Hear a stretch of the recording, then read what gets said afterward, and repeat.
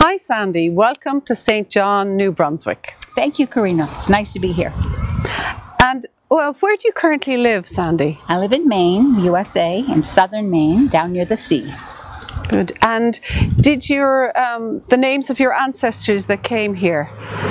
Kennedy and Reed. My great-great-grandfather was Thomas Kennedy, and he married Elizabeth Reed.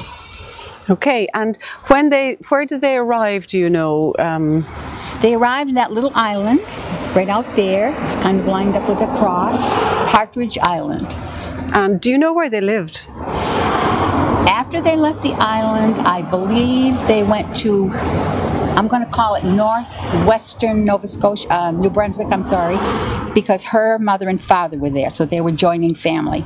Oh, great. And I believe they moved further on then into the States, did they, after that? Eventually. I think they drifted back and forth because it was very close to the Maine border, and just not very many miles, and into a town called Easton, and they lived there. They also lived, like I said, I think they drifted back and forth. Okay. And what does it feel like to be here today, when we're standing here now, or sitting and looking over at Partridge Island, where your ancestors arrived, really? Well, it's a little emotional.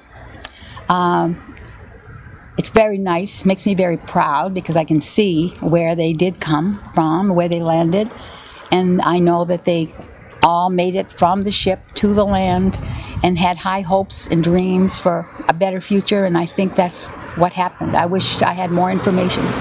And you're a result of all their dreams and hopes, really, aren't you, Sandy? Here, sitting here. Yes, I am. Basically, you're the product of that. I am. Thanks to them. What would you like to discover, if there was something else you'd like to know? I'd like to know more about what happened between the time they landed on the island and the time they moved away from St. John. I'd like to know more about the children. They had 7 children with them when they came, 15 to 9 months.